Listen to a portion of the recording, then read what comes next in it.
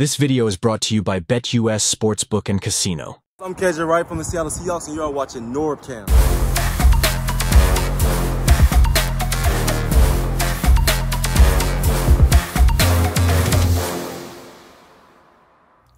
What's up, everybody? This is NorbCam coming at you. Game day today, but a quick little news update, NorbCam news style, as we get ready to take on the Tennessee Titans in preseason game number 2. My name is Norb Kawili. NorbCam, if you're new here, would love it if you would subscribe and follow me here on YouTube. I'd greatly appreciate it. Also, a special shout out to my sponsor, BetUS Sportsbook and Casino. All right, let's get into it. 5 things to watch for in this Seahawks-Titans matchup. So first, I just want to start by saying, when it comes to preseason, you can't read too much into it, especially when it comes to the score and the result, because the score never really tells you much at all, and you're never really as bad as you may look when the score is over, and you're not necessarily as good as you look either. I remember, I think it was Jim Mora who took over the Seahawks in 2009. I think he went undefeated in preseason, and then the regular season record was 5-11 or something like that. So never can read much in the preseason, but there are some things to look for. So here are the 5 things that was worth checking out. All right, so number 1 is definitely the trenches. All right, so offensive line, defensive line. It's so easy to just follow where the ball goes and see what the action is. But really what the fun part, especially in preseason, is to watch what is the offensive line doing. Because you can really get a sense as to the depth, the different positions. A lot of the starters will be playing at certain positions, and those that are competing at certain positions. So it's kind of fun to see what those guys are doing up front, because ultimately the team is going to ride and die based on what happens in the trenches.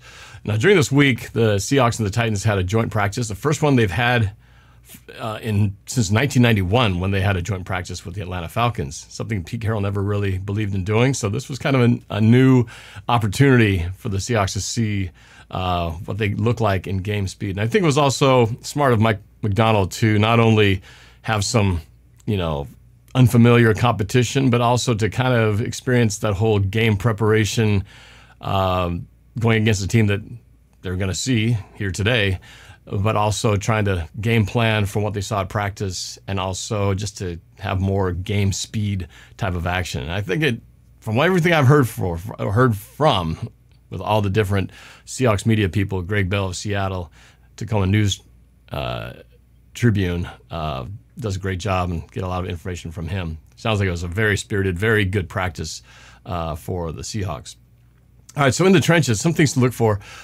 Christian Haynes, apparently at right guard, had a hell of a job, a hell of a practice, kind of going against the Tennessee Titans ones. And that's one thing we won't see in the game today. We're going to see mostly backup, but during this closed practice where people weren't allowed to watch, they had ones versus ones. So we were really they were really seeing more of that true battle between the starters in this closed practice. Another thing that you don't get to do during preseason. And Christian Haynes filled in and did pretty good at right guard. So we'll see if he gets any play time today. But it's great to see the rookie stepping up and making big progress. Center is another intriguing position right now on the offensive line. We had Oluwatimi was drafted last year, didn't play much. Then they got Nick Harris, and then they brought in Connor Williams. Now, Connor Williams is definitely one of the most highly rated centers in the league, coming from the Dolphins, but he's recovering from a ACL injury from 8 months ago, and so he's got time not working on his side, both from a physical standpoint, but also he just came in not more than 2 weeks ago, and so he's got to learn the whole playbook, gel with the offensive line, and he's got 2 games to do it. And I don't even know if he's going to be playing yet. So it'll be interesting to see. Eventually, I think he will be the starter, hopefully by week 1, but he's got a lot of preparation to do in a very short amount of time. So it'll be interesting to see how the Seahawks play the center role during these next 2 critical preseason games. Oluwatimi was in there, and I actually thought he did a pretty good job in pass protection. I didn't see a whole lot of pressure coming from the center position, and run blocking, maybe not his strength, but definitely that was one of his strengths coming out of college, is that he was one of the best protectors in passing. So I thought he did a pretty decent job.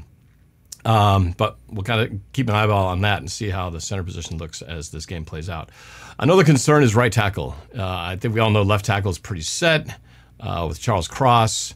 Right tackle, Abe Lucas is still out with that nagging knee injury. So George Fant's not really playing right now. McClendon Curtis, who's listed as a guard, actually played some right tackle in the last game against the Chargers, and oof, he got beat a few times. Gave up some near sacks there.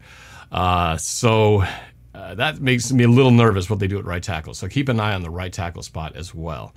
Let's see, what else? Let's go to number 2. Actually, another note on the and I'll get to defense in a second. So number 2, the running back position. We all know Ken Walker Jr.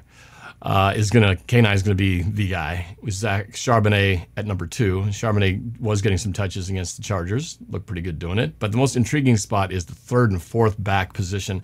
Kenny McIntosh, drafted last year out of Georgia. He was a player that I think a lot of people were excited to see what he could do, and I think he had some injury issues. Really didn't get to play much except some special teams, but he's definitely getting some touches during this preseason and ran the ball pretty decently in the preseason game. But George Holani really kind of showed up and scored a touchdown, made some pretty good runs as well. So it's going to be a pretty good, interesting battle between those two for the 3rd running back position. So let's keep an eye and see who stands out in that spot. Staying on the offense, number 3. To watch out for the receiver battle, kind of like the running back battle. We kind of know who the top 1, 2, 3 are. We know that's going to be DK Metcalf, Tyler Lockett, Jackson Smith-Njigba.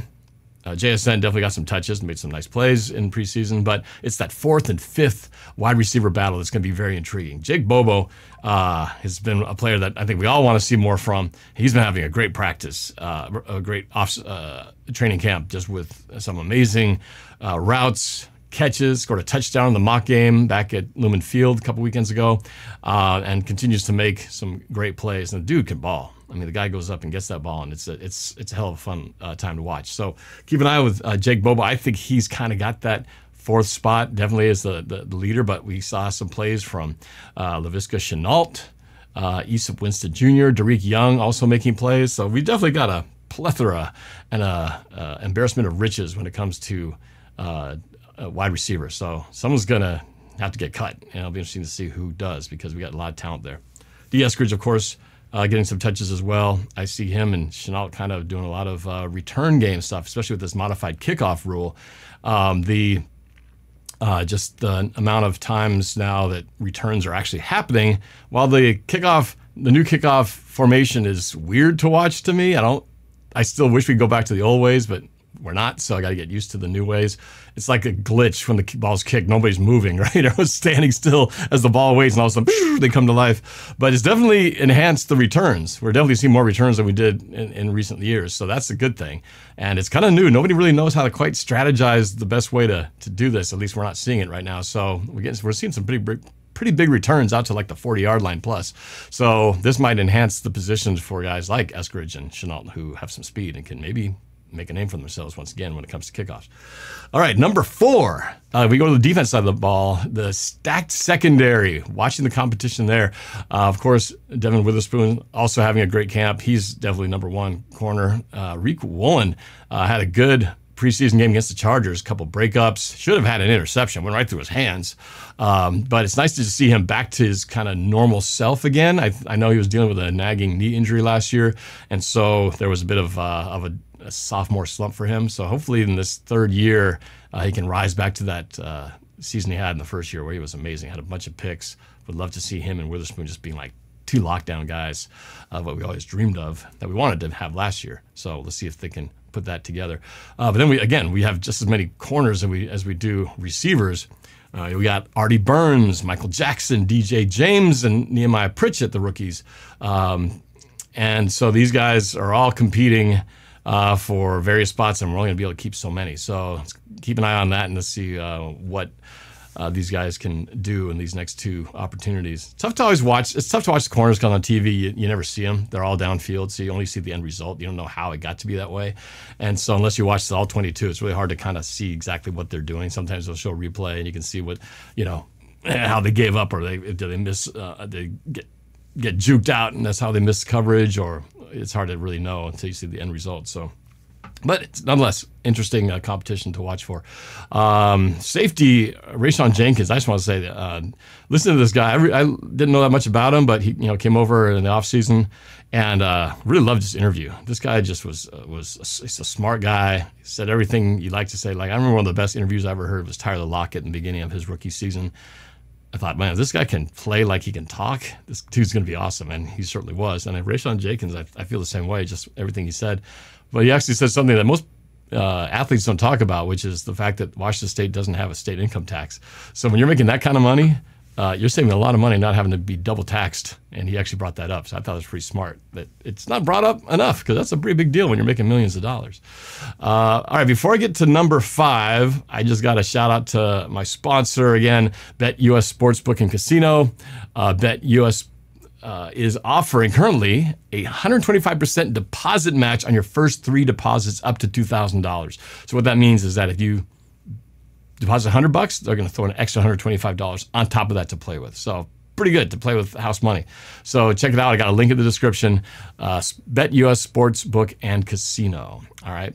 And I'm just going to throw a little ad to my buddy here, a former quarterback, who's going to talk quickly about BetUS Sports. Michael Vick at BetUS.com. Catch an incredible 125% sign-up bonus on your first 3 deposits, plus 10% gambler's insurance. BetUS, my online sportsbook and casino. All right, thank you, Michael. All right, so to wrap it up, we're going to number 5, and that is, this is just for fun, the trash talking. Obviously, with Quandre Diggs and Jamal Adams now on the Titans, there was some spirited trash talking going on during the practice. Jamal Adams doing most of the talking, but Devin Witherspoon getting into it as well. But this thing kind of happened in that practice. We got video of it where Devin Witherspoon intercepted Will Levis and took it to the house. And he not just took it to the house, he took it to Jamal Adams. Here we go. Here's the clip. And there's Jamal Adams there. He's laughing. Witherspoon picks it, gives it to Jamal. They have a good time with it. I love it, man. It's all good. They're all laughing about it, some friendly trash talk. So expect to see some of that in this game for sure. But pretty funny to see. You gotta, if you're gonna dish it out, you gotta take it too. So expect to see maybe a little bit of that if those guys end up on the field together. Playing in the starter's position. I don't know if they will, but it'll be fun to watch if they are. Nonetheless, I'm sure they'll be trash talking from the sidelines. That is pretty much it. So those are the 5 things to look for as we watch the Seahawks-Titans game, preseason game number 2. I will be live streaming that game live at 4 p.m. Pacific, 7 p.m. Eastern time. So come join my live stream as we watch this second game. First live stream of the year for the 2024 Seahawks. Looking forward to it. So again, thanks to my sponsor, BetUS Sportsbook and Casino. And remember, if you do indulge in the action, just remember to please gamble responsibly. All right, we'll see you guys at the live stream and the next video. Take care and go Hawks, baby.